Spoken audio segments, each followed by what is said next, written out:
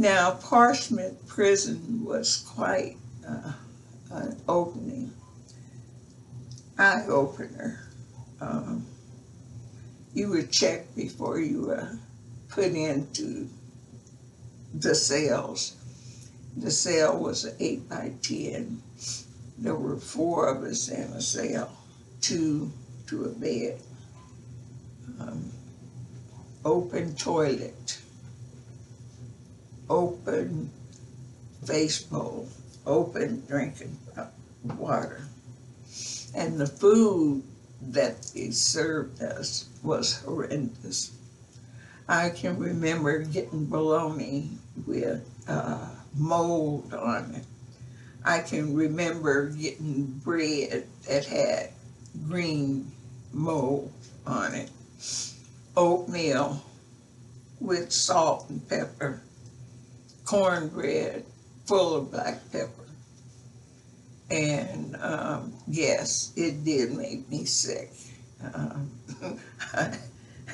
In fact, they had to take me to the hospital because I was vomiting so much from the food that they were trying to serve us.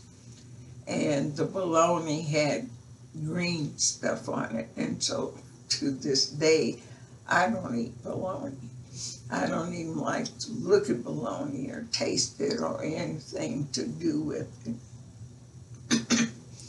The conditions up there at Parchman was a lot different for the male females.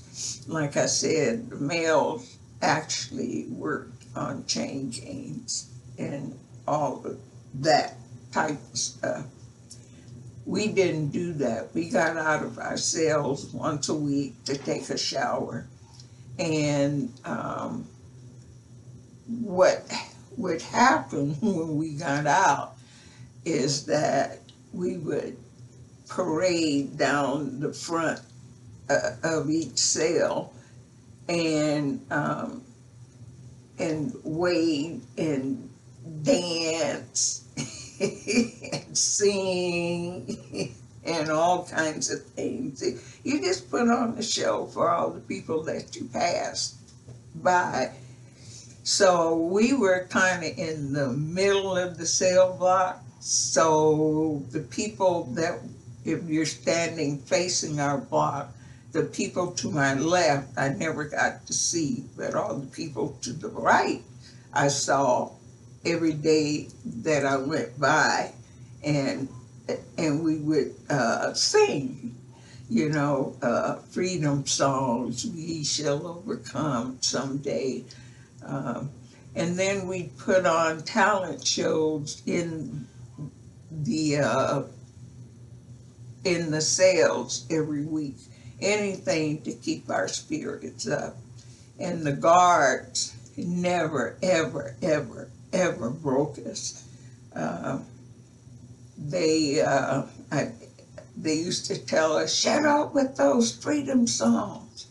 That's all y'all do is sing those freedom songs. It's not gonna change. Nothing's gonna change. And we just kept on singing. I stayed in there for about 30 days. I came out 6 days short because I really got sick and they thought I might have appendicitis. And there was no way I was going to let them operate on me.